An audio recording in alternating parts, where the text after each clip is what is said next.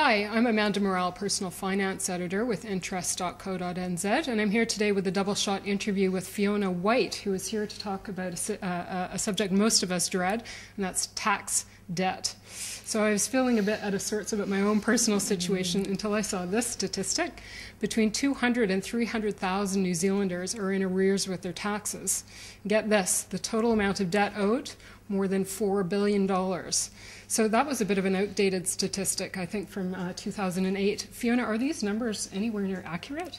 Absolutely. The Auditor General published that report in June 2009, and the stats, as you say, were from June 2008, so we're 3 years down the track. Anecdotal evidence suggests it could be double that. Double? Oh my goodness. So who owes all this debt? All sorts of different people from different walks in life. Sometimes it's individuals, sometimes it's small, medium businesses for a variety of reasons, and there's no one typical situation. So I'm guessing that small business owners might owe a fair chunk of this. Sure, I think a lot of it revolves around personal directors and income tax or provisional tax payments, that sort of thing. That certainly takes up a huge chunk of it. Okay, so where do most people go wrong? How do they end up in this? Well, yeah, a variety of reasons again. Sometimes it's as simple as a lack of cash flow planning. One of the simple rules is putting 20% aside, for example, in an account so that you know that that's the tax money, don't touch it, it's there to pay the bills. But we are in a recession and cash flow is incredibly tight, and so people tend to just forget about paying the IRD, or not forget, but just go, oh, I'm sure the money will be there when I need it to be there, and I've got to pay these other people first.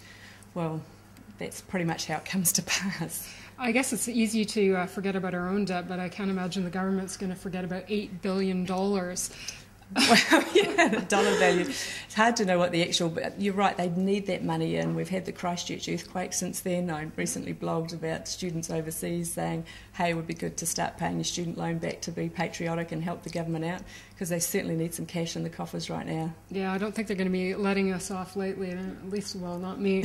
So where do people, where does a tax debt broker fit into this equation? What do you actually do? Okay, good question. We sit in the middle of the arrangement and we work out a solution with the IRD, with the client, help work through it with their accountant as well. So we kind of, if you think of it like of a bicycle wheel, we're the hub in the middle, bringing everybody together, because we all want the same thing. We want the situation resolved, and you know, the IRD want a compliant taxpayer and they want their money back too. So it's working out what's the best situation we can make of this. So what's the advantage of having a tax debt broker intervene on your behalf? Can most people not manage this for themselves? Well, as you can appreciate, it's an incredibly stressful situation, and while you might be in a rational mind thinking, yes, I can logistically handle this, when they see the numbers and they perhaps get on the phone, it's very emotional and it can be quite daunting and difficult. So having someone that can walk alongside and hold their hand actually makes that process easier, because if they're upset or anxious, they can deal with that through us as an intermediary, and then we'll help work through that situation within Inland Revenue.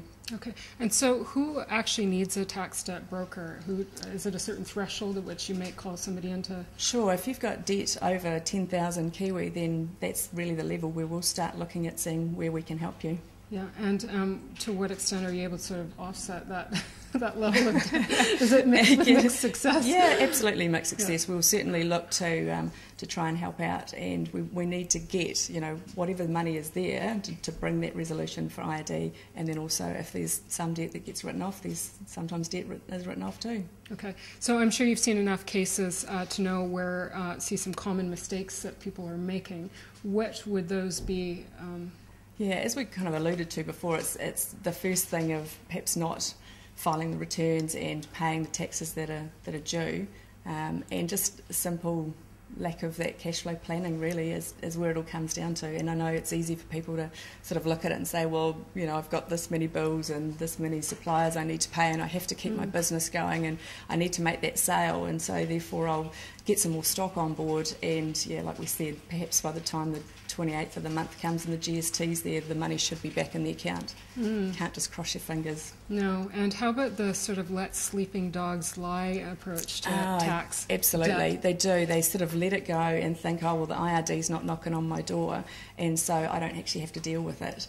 Well, they might be knocking on your accountant's door, and maybe your accountant hasn't been passing it on, or you think your accountant's dealing with it and it may not be happening. So just because you think that something's happening or you don't have to do anything may not be right, check it out. Don't let that sleeping dog lie, because when he wakes up it's going to be a Rottweiler. Not a puppy, I've discovered. All right, any other tax tips you would have for us in this regard? Yeah, certainly be current. Like if you've got a situation at the moment that you think's out of control, that next GST payment's due at the end of October, make sure you pay that. Look at what the provisional tax is due for the 15th of January. Start setting aside some money, start talking to your accountant. You can get registered on the IRD website online and then find out exactly what your personal situation is if you're unsure. There is actually a lot of good information on their website too.